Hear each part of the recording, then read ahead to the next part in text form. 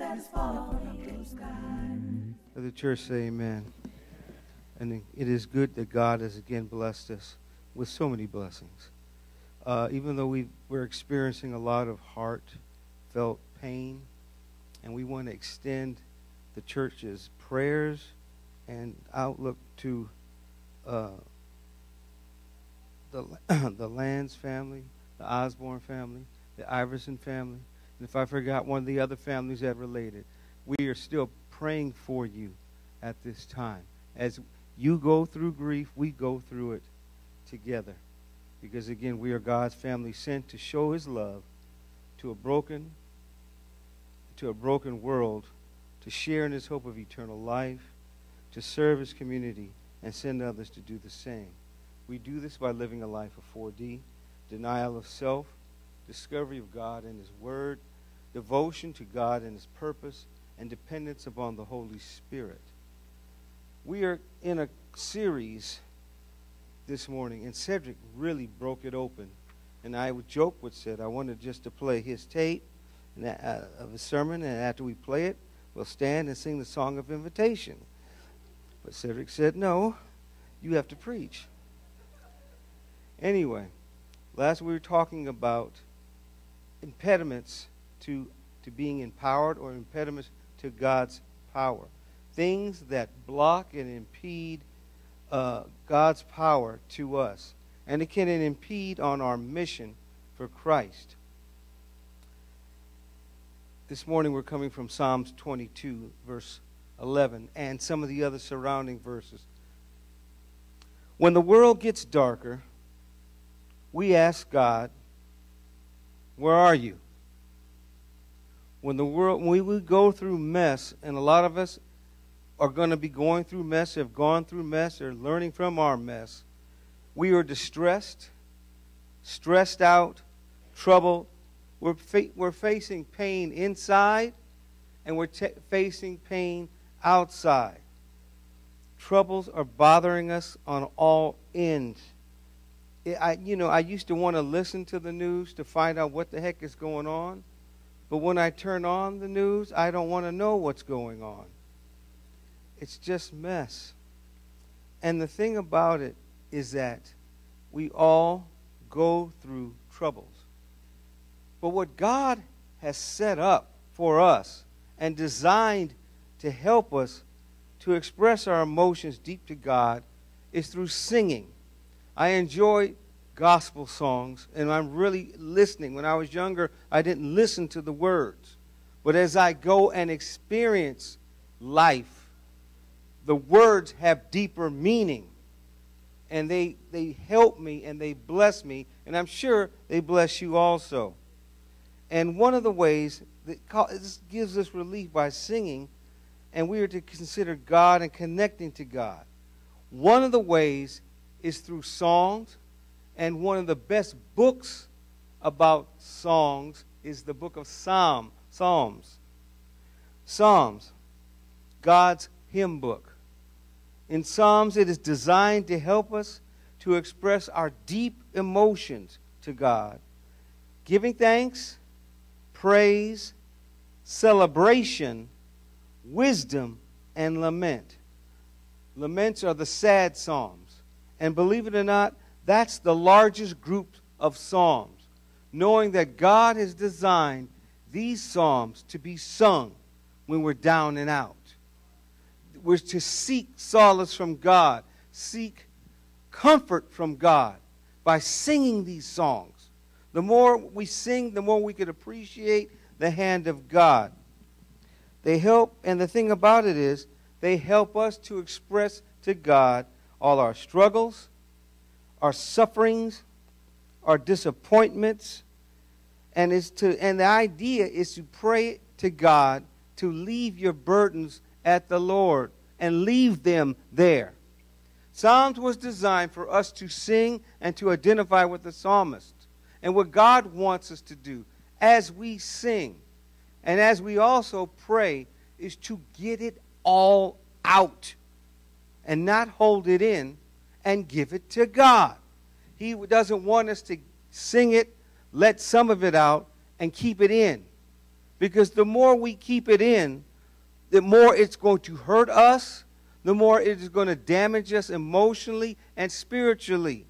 We are to go to God, and if we have faith in Him, and if we trust Him, we are to spill, forgive the term, spill our guts out to God. Give Him everything. Give Him all your frustrations. When the boss has dogged you at work, give it to Him. If you're having difficulties in your marriage, your mate, and you don't see eye to eye, and anger is starting to build up, give it to Him. If you can't deal with some folks, give it to Him. If you don't like the circumstances in which you are living, give it to Him. Give it to Him. Unload.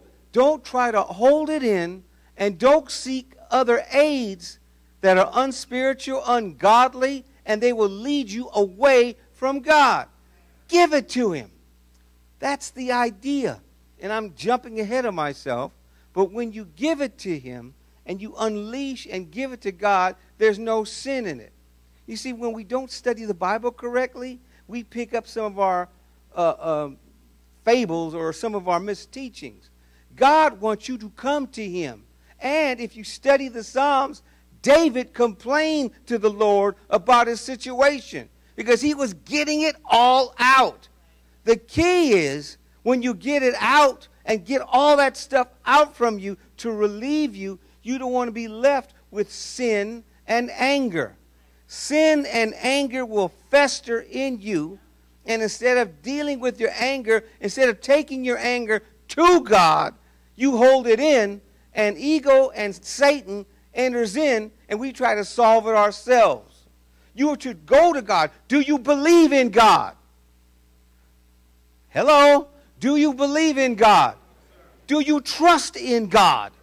Then guess what? He wants you to come with all of your frustrations, all of your anger, all of your disappointments, and give it to Him. And if you trust the Lord and love the Lord, sooner or later He will listen to you and help you. But you have to be spiritual, biblical, and wise enough to see when He answers or tells you to wait or tells you no.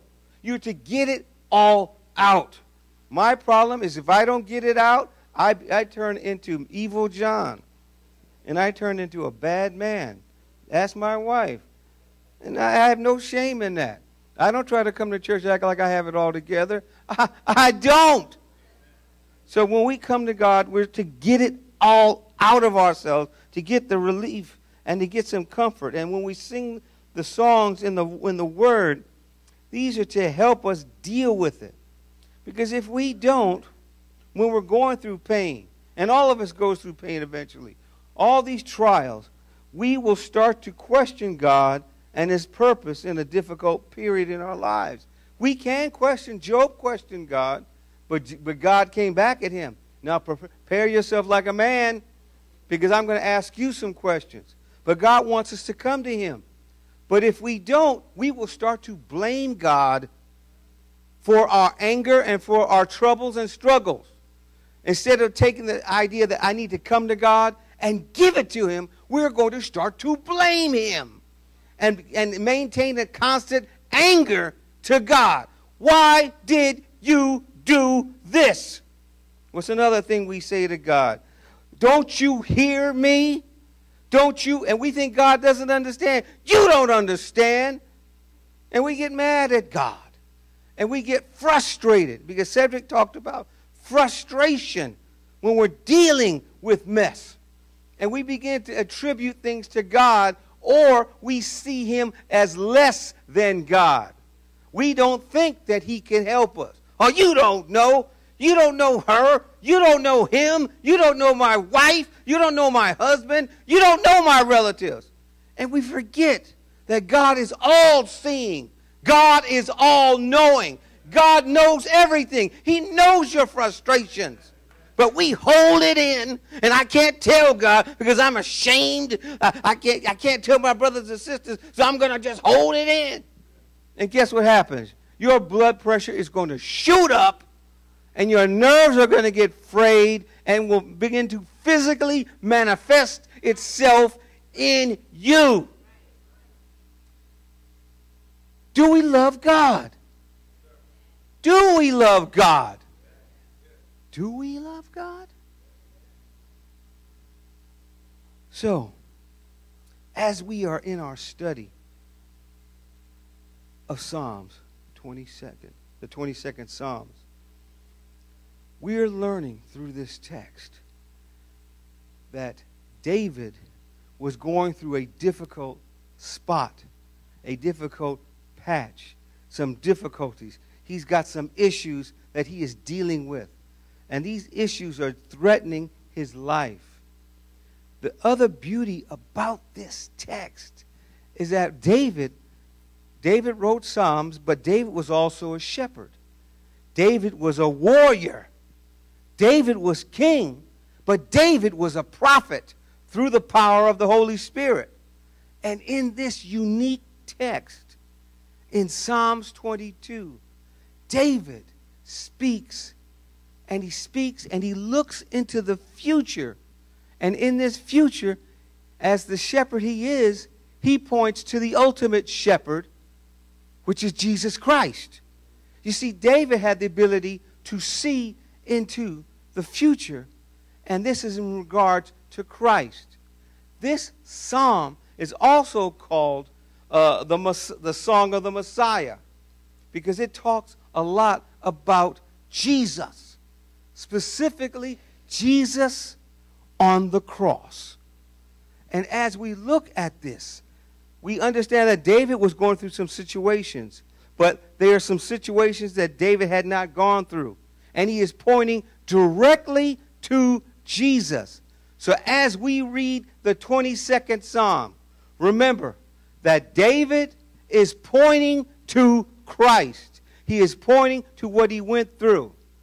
You see, when the Bible talks about the crucifixion of Christ, it's very modest.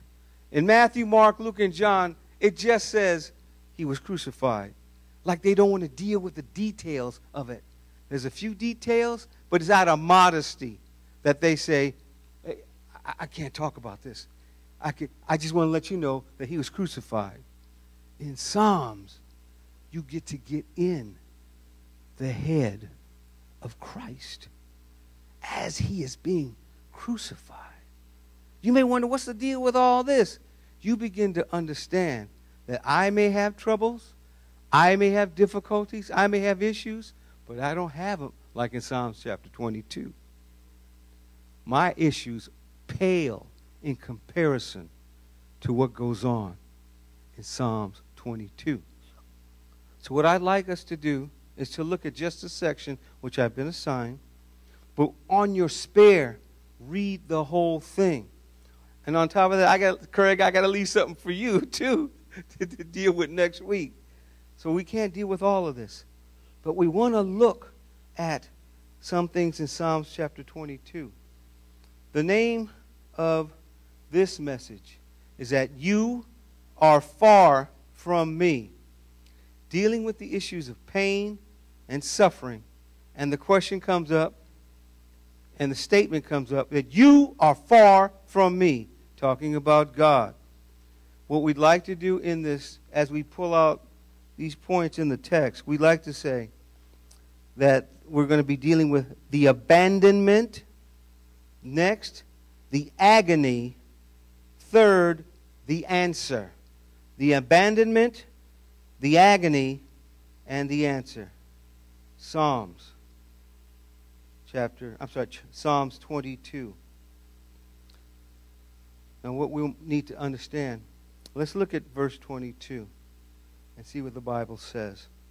When we look at the abandonment. Be not far from me, for trouble is near, and there is none to help. This fits in line with the first verses that Cedric talked about last week, where David says, and he quotes Christ, my God, why have you forsaken me? In the New Testament and in the Bible, when he repeats it twice, this is a dire statement. He's calling upon God, and he's calling upon God because he's in a serious situation. Many times we call upon God. You know, God, I want you to hear this. God, this is important. I want you to pay attention, Lord, because I am in serious pain. I am in serious suffering. My mind is going. I need help. So it's all right for us to call upon the Lord. My God, why have you forsaken me? Why are you so far from saving me? From the words of my groaning, oh my God, I cry by day, but you do not answer. And by night, and I find no rest. Everything else is going to be dealing with this idea of God, and we are moaning to God, we are crying to God, and we're looking at David's response, but he's also again pointing to the Messiah. And he says, the interesting thing he says, be not far from me. You must understand, as we look at this, and we look at this distress, and we look at that we're questioning God, doubt and disbelief can creep in. And then we can get the wrong idea about God. What Satan wants to do is to isolate us in our pain. He wants to separate us from our relationship with God.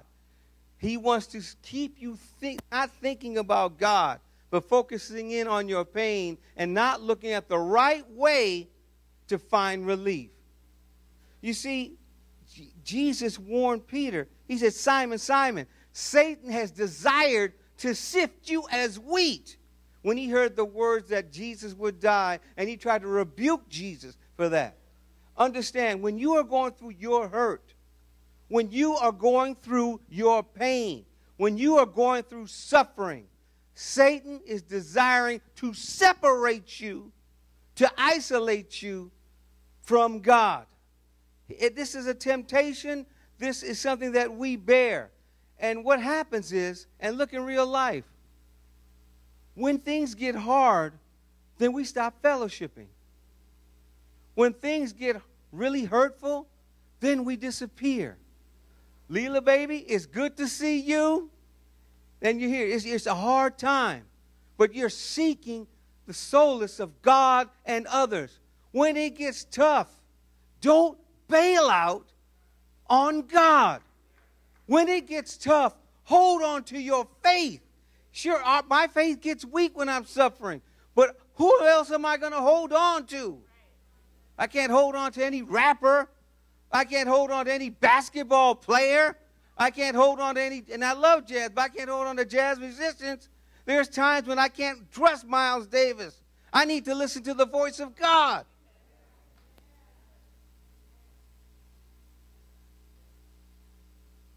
So he's trying to isolate us. Now I want you to notice something. Go to Matthew chapter 26, verse 36. Matthew chapter 26, verse 36. And I want to show you something. Jesus, and we don't put two and two together. Jesus suffered greatly.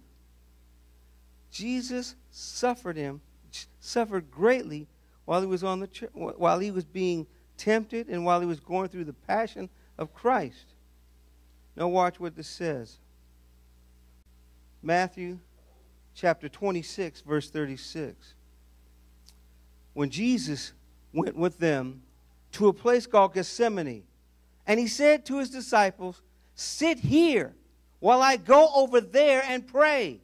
And taking with him Peter and the two sons of Zebedee, he began to what? Be sorrowful and troubled.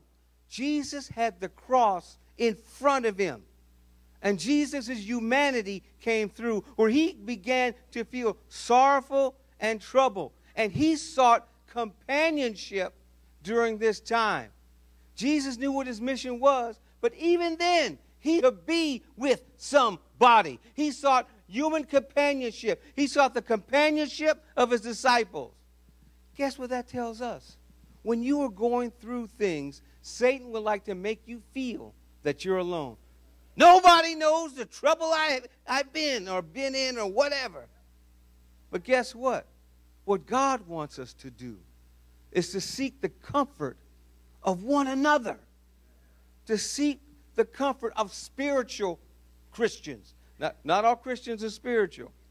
You want somebody that you could trust, that's not going to blab your business, and it shows a sympathetic ear.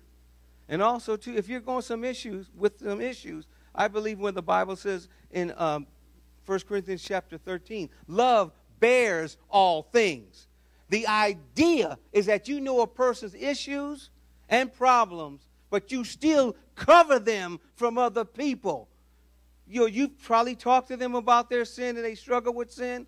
Our job is not to find out what your sin is and publish it.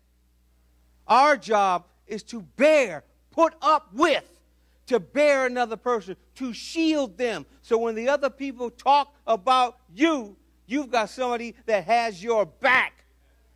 And said, look, you don't know what you're talking about. Have you talked to him about his issue? No, but I heard.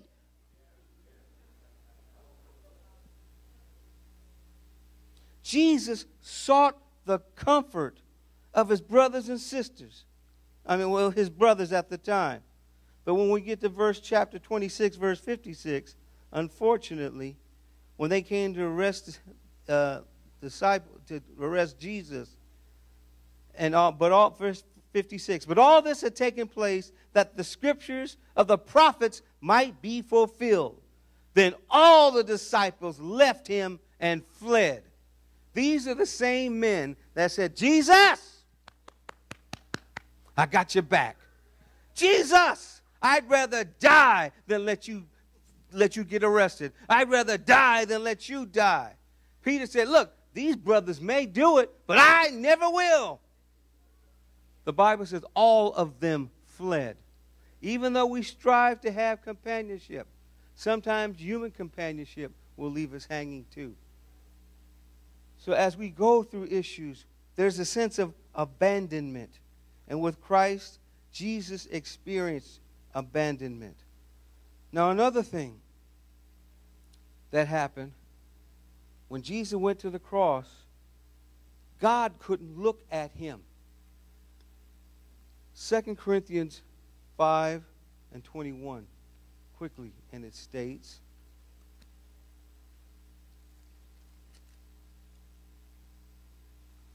2 Corinthians 5 and 21, the Bible says, for our sake God made him to be sin who knew no sin, so that in him we might become the righteousness of God.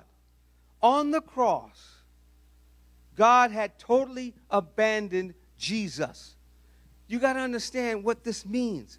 All through Jesus' existence, from the beginning of time up to this period, God was with Jesus. All through the book of John, Jesus says, my Father and I are one.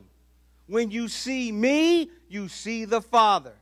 When Jesus was on the cross, the Father had to turn his head away from him, because Jesus became the sin substitute for us.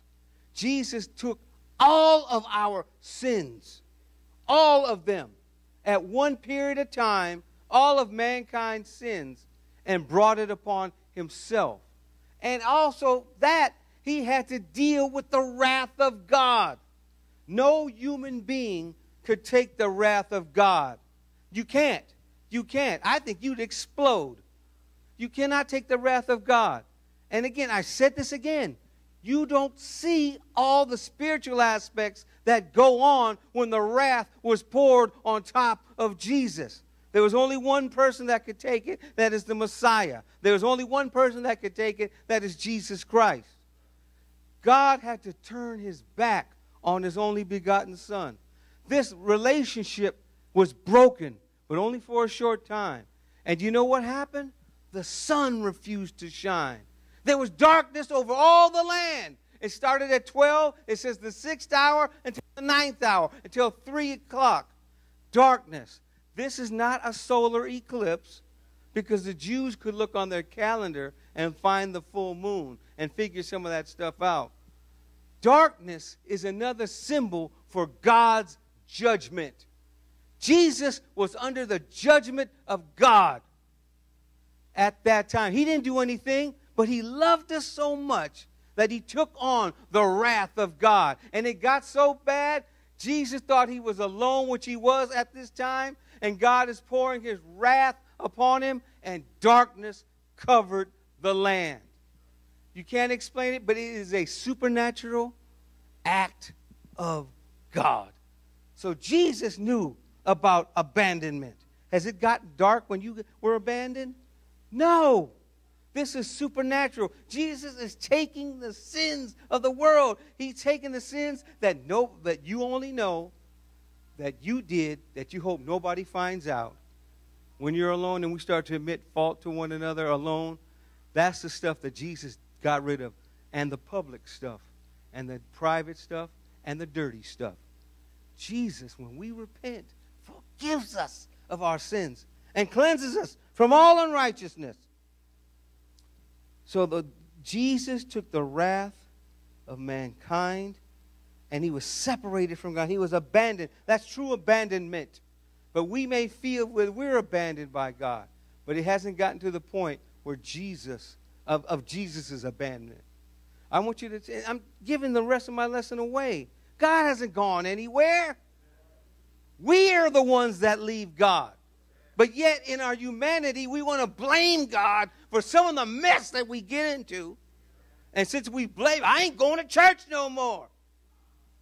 I ain't going to read my Bible. Where was God when somebody died? Where was God when I had all this problem? Where was God when I had my surgery? He was right there. We walk by faith and not by sight. The next is agony. Agony. This is insight to the agony on the cross. You know something? There's a lot of agony here, and we're only going to read and comment on a few things because each of these things we could spend a long time on. But I want you to look at Jesus. Form a picture in your mind and look at Christ when he was on the cross. I want to say this also. Because of history and the paintings that we see, they're kind of sanitized. We have records of Roman executions. When you were crucified, they nailed you on a cross and they took your clothes off. Jesus was naked when he was crucified. Why do you think it causes so much shame? Here you are in front of your mother and others that loved you, and they took off your clothes and beat you to death almost. And Rome is saying, look what we'll do to you. And they're forced to look at that. Do you see Jesus in your mind? Never take communion for granted. Never take, Jesus died for my sins. Never take that stuff for granted. This is not routine. Christ died for you. Don't go to sleep on it. Don't talk all through it. This is important that we understand the fellowship and the cost of Jesus Christ. This is not nothing routine. God loves some unlovable people. Watch what it says. Be not far from me. Why? For trouble is near. David says there's none to help. And for Christ, understand this. He had to go through this. And then I'm sorry, I'm jumping ahead because this is getting good to me. When you go through mess, it is not eternal unless you die in it. This too shall pass. Whatever you go through, it will pass. It will pass. It's so funny when I look back when I was a teenager, and I'm still crazy. When I used to break up with the girl, really the girl broke up with me, I would be playing some, Cedric could remember sometimes, you know, I'm down and out. I got some Isley Brothers playing. I got the Shielites. Have you seen her? I thought I had her in the palm of my hand. I'm walking on the bench. The children know my name day by day. I'm playing some Isley Brothers and that stuff stuck with me. Stevie Wonder, a lot of the breakup songs, because I'd be in pain. You know, John, that's just one girl. I ain't going to date nobody no more. I'm going to be a eunuch for the Lord. All you women are crazy. says, you know, but after a while, boom, boom, and you see somebody else, and those vows are gone.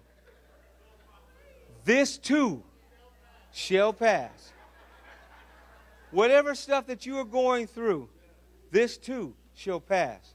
Now, if you're married, the pain will pass. Don't say, she's going to die. No. No. No. No. All this pain shall pass. It is not eternal. It is not permanent. But we think, oh, God, help me. This too shall pass. This is to build up our faith. This is to build up our faith. Repeat it, usted. This is to build up our faith in Christ and our trust in God. We will get over these things, but we got to be in tune with God. People that aren't in tune with God, all Satan wants you to do is jump out the window and kill yourself. When it gets that bad, you don't have to kill yourself. Watch. Now let's watch this agony. Watch what he says. Verse number 12. Many bulls encompass me. Strong bulls of Bashan surround me. What he's saying very quickly is that these are special bulls of Bashan. These are bulls that existed in Palestine, but they were wild bulls. And they were wild bulls. The bulls could not be tamed. They weren't good for owning because they would go after you. These were big, wild beasts. Jesus is saying that the people that are looking at me are like wild beasts. You see, when Jesus was on the cross, they try to kick him when he's down. And have you ever heard about that expression when somebody is down and out and hurting and other people still want to hurt you even though you're down and out? That's pretty doggish. So Jesus was being surrounded by these bulls of Bashan. Not literal, but figuratively. These people are rough, and they parade around acting like top dog gangs. I'm a gangster, baby. And they're walking around Jesus. They open wide their mouths at me like a ravening and roaring lion. In Matthew 27, what did the Bible say? They wagged their heads to Jesus. And they talked bad about Jesus. In the New King James, it says they blasphemed to Christ. He saved others. Himself he cannot save. If he be the King of Israel, let him come down from the cross. Then we will believe him. Talking a lot of smack, a lot of mess, a lot of hate. When a man is down, and they're still talking about him. They're still talking bad about Jesus. And again, the other translations say they blasphemed on him. They despised him. They ridiculed him. They taunted him. Here you are, beaten because they beat him with a whip, and he's mocked, and he's nailed to a cross naked.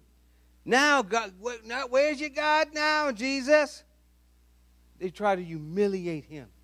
Then you got his mother there and his other relatives listening to this trash.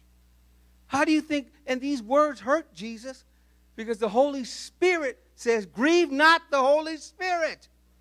These words hurt Jesus. He did all this because he loved us. He put up with this stuff because he wanted to break you from the bonds of sin. Let's go a little further. They open wide their mouths at me like a ravening and roaring lion. In other words, it's like an animal that is waiting to attack. And they're snarling and they're roaring. Jesus compares them. And also, too, what the text is hinting, that these are minions of Satan. They're allowing Satan to rule their lives and to speak blasphemy against Jesus. They're not crying, oh, how I love Jesus. They want him to die. And they're going around wagging their heads. You know something? I kind of see us there. You know how sometimes we like to talk and wag our heads and point the finger at people? Think about it. Verse 14. Look at, and this talks about his physical state. I am poured out like water. In other words, Jesus is being spent. His physical condition is that he's being poured out. He is being emptied. He is giving his total self, but he's pouring out like water. And my bones are out of joint. When you are crucified, they nail you, but they pull you up, and gravity pulls the rest. So your body and your joints are being pulled out of socket. Jesus is in extreme pain. Never forget that. Jesus suffered, and he was in agony on the cross. Watch what else it says. My heart is like wax, in verse 14. It is melted within my breast. That's another way of saying that Jesus' heart was failing. What happens, and I know the doctors know about this, when you're hanging on the cross and you've already gotten beaten up and you're nailed to it, your body descends and these fluids build up upon your heart.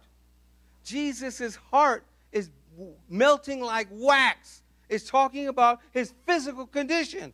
What else does it say? It's melting within my breast. My strength is dried up like potsherd. Potsherd is a clay pot.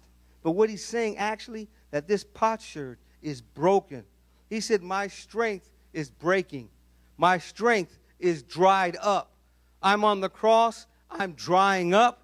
My sockets, my bones are out of joint. I am hurting. Not a pretty picture. Never again take the crucifixion for granted. Watch a little further. My tongue sticks to my jaws. What do you think that means? He said it from the cross. I thirst. But that also meant he's thirsting for the hand of God. So his mouth is dry. It is sticking to the side of his mouth. What else does it say? You lay me in the dust of death. What that is saying is you lay me in the dust of the grave. For dogs compass me, and a company of evildoers encircle me. They have pierced my hands and my feet. So Jesus, in this, and the psalmist, is surrounded. He's by himself, but surrounded by a bunch of evil people that want his destruction. And at the beginning of this crucifixion, being talked about, he was spit upon, they beat him, and they did all these things. According to the biblical record, the first thing Jesus said on the cross was, Father, forgive them, for they know not. They don't know what they're doing. They don't know. They're being led by Satan, and they don't know what they're doing. Dogs. In other words, a dog is a no-good, evil, conniving person that encircles me. He talks about they have pierced his hands and his feet. Now watch. I can count all my bones, and they stare and gloat over me. What that is saying is that when Jesus was on the cross, he could look down, and because of his condition, he could count his bones. Amen. He could see his flesh. And again, the back of his flesh was torn up. I don't know if they whipped him in the front or whipped him in the back, but he could count his bones while hanging on the cross. See, this is a different side of the crucifixion. This is a different side that Jesus went through a lot of mess. So he could count his bones. And he said, they stare and gloat over me. In other words, again, you're kicking somebody when they're down. Kind of like when the guy threw the helmet at the other guy, but that's something else. Hit him when he's down. They divide my garments among them, and for my clothing they cast lots. Now, to tell you how cold that is, this may not seem like much, but normally when a person was to die on the cross, they take his clothes later. They disrespected Jesus so much. He was still alive at this point. And they took his clothes and gambled over him before he even died. They showed Jesus disrespect. Do you see what they did to my Jesus? Do you see what they did to your Jesus? Do you at least see it? This is serious business. Never take the crucifixion for granted. This is agony that he endured on the cross. This is pain and suffering that he endured on the cross. Jesus was alone, but he paid for our sins. And we're told that he went through this because he loved us so much. Let's look at the last point very quickly. The answer. Drop down in Psalms 22 to verse number 21. No, I'm sorry.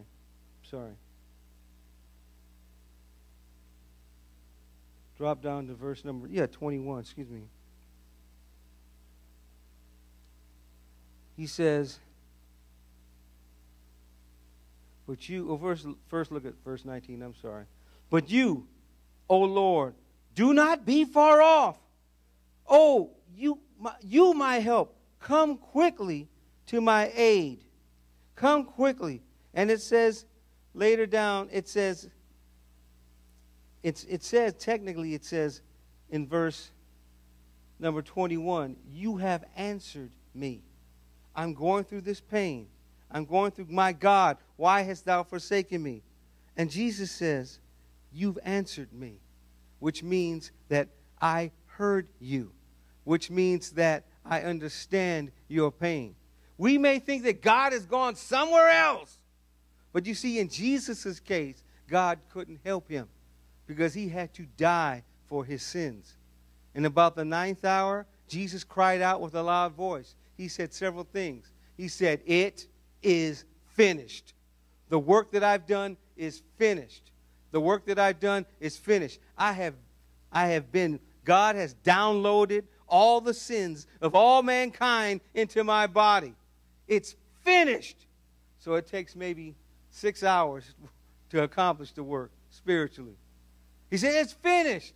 Then Jesus says, and he says, look, into my hands I commend my spirit. I know enough that I trust in God. And I trust in God so much. And you can't kill me. You could talk about me. You could beat me. You could crucify me. Jesus gave up the ghost. You see, the Romans didn't kill him. The Jews didn't kill him. Jesus allowed himself to be crucified. And he gives up the ghost, showing that he still has power over the situation. Jesus died for our sins. And he gave up the ghost that we may live. So he dies upon the cross. But the beauty of it is that Jesus hasn't gone anywhere. But we sometimes don't listen to God, and we don't have enough patience and trust in the Lord to understand. When Joshua was getting his commission after Moses died in Joshua chapter 1, I don't have time to read all these. Chapter 1, verse 5, God says, I will never leave you or forsake you. God doesn't lie. We're the ones that don't believe. I will never leave you or forsake you. Even when you die, I have gone to prepare a place for you. I've punched a hole in death. I've gone ahead of you. I'm not going to leave you. To the world, you're in a casket. But to me, you are sleeping with God. Deuteronomy 31 and 16. He says again, I will never leave you or forsake you. In Hebrews 13 and 5. I will never leave you or forsake you. Turn to Psalms 31. David even corrects himself. Psalms 31. Look at Psalms 31 and verse 22. I had said in my alarm, I am cut off from your sight. But you heard my voice of my pleas for mercy when I cried to you for help. In other words, in his anxiousness, in his panic, he said that God wasn't there. But then David corrects himself. And he said, look, I know now that you hear me. I know that you care for me. Jesus got abandoned. God says, I will never leave you or forsake you. Before we start blaming God, we've got to consider. In Psalms chapter 30, verse 5, he said, this shall pass. Whatever you're going through, be it sickness, being hurt, being pain, disillusionment, and all these things, it says this too shall pass. We are the ones that hold on to problems. We hold on to that. You know, I had to watch because I got depressed when a couple of my friends died. Gary Beverly, then Kevin died, then my mother died, then my father died, and I'm dealing with a lot of death. That caused me to have depression. But guess what? I can't hold on to that stuff. If I hold on to depression, I'm not getting out of bed. I can't get up and do things. God has empowered me. When we hold on to mess, Satan wants to bury you and make you subject you to his will. And he wants us to blame God for everything. He wants us to blame God for all the hurt and all the pain. But it is us that hold on to that instead of holding on to gospel truth. And when we don't believe it, then we're not going to apply it. And then we're going to have the downs and the blues and whatever, and we're going to be walking around like that. And sometimes, instead of sharing our pain, we want others to experience that pain. And we get down and out, we get down and out on other people too. In my haste, the other translation, I cried, but then I understood that you're helping me. You see, this all passed. And the beauty about Jesus in John chapter 13, Jesus knew where he came from, and he knew where he was going. And Jesus was on mission. He was on mission. He was laser point focused on his mission. And he didn't allow it to happen. He didn't. If you were to ask me, do you want to die for somebody's sins? I'd say no. There's a lot of pain there. Jesus stepped up because he loved us, he cared for us, and he had the almighty love of the Father. And the answer is that Jesus and God are always with us. Don't let Satan take your joy away, because Jesus and God saves. You have to be very desperate and hopeless where you just think that God isn't there. There's no hope when God gives us hope. Even in spite of the pain, there's some, what does the Bible say? Weeping may endure for a moment, but joy comes in the morning. I've gone over time. Let's wind up the lesson. So we understand that when we understand that you are far from me, God isn't far. It's we that placed him far, or we've gotten far away from him. We've got to understand that when we look at this, there's some feelings of abandonment in this. What God wants you to do, what Satan wants to do is separate you between your relationship and God. But we understand when Jesus was dealing with his crucifixion, he was totally abandoned by God. Because God is totally good. And Jesus had no sin. But he took on the sins of the world and he sacrificed himself because he loved us. And he did what agape love means. He takes our interests before him and he cares about us to the ultimate. Remember Prince said, I will die for you? Jesus did it. But then we looked at the agony of Christ, and we look at all what he went through. That's only a portion where the Bible is revealing what went through Jesus' mind. Jesus' blood is precious. So when we take our communion, we're not just taking the crackers and the juice. We are participating and fellowshipping with Christ. Do this in remembrance of him so we could remember the good love that Jesus has for each and every one of us. And the answer is that Jesus loved us. Jesus cares about us. And the answer is that Jesus hasn't gone anywhere. It is we who have left God. Now, what does that mean for us? When we're on mission for Christ, we're going to have some issues that we're going to be dealing with. It is not going to be easy all the time on mission for Christ. You're going to get discouraged. Satan is going to try to take your joy away. He's going to try to get us fighting amongst one another. It's the way I see it. No, it's the way I see it. Well, it's my way or the highway. Well, I ain't working with none of y'all. That's it. If Satan can get us fighting like mad dogs, he's happy. But see, we've got to be full of the Holy Spirit. and full of the love of Jesus Christ. Because being on mission isn't going to be a dance in the park. I'm on mission for Jesus. Man, I'm getting older. I lost my rhythm.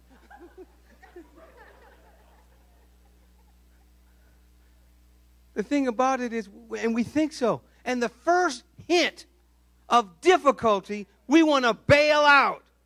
See, that's the problem with church folk, because, see, church folk have all this, they're hypocrites, and they do all this. Again, I said this before. You got hypocrites on your job. Why haven't you quit your job? Let's get behind Jesus and do our mission. We may go through some difficulties, but guess what? God is with us.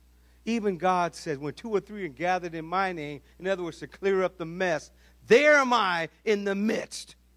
Because I don't want none of us fighting against each other. Do we believe that? Oh. Do you believe that? Don't be afraid to speak in church. That concludes the lesson. If you need prayer, we ask that you make requests known to God and to the congregation. Be wise in the way in which you share your mess. Seek out spiritual people that's going to give you a spiritual response. But if you'd like to ask for prayer, come forward. If you're dealing with issues that seem to overwhelm you and it seems like you're drowning, come, share your experience and share your problems. There may be somebody in the audience that has gone through the same thing. Remember, when you go through mess, it wasn't meant for you to deal with it alone.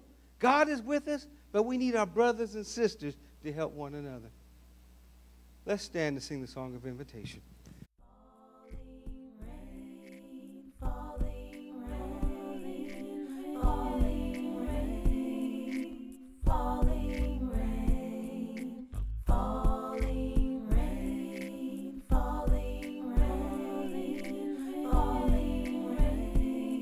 Said it's falling from the blue sky.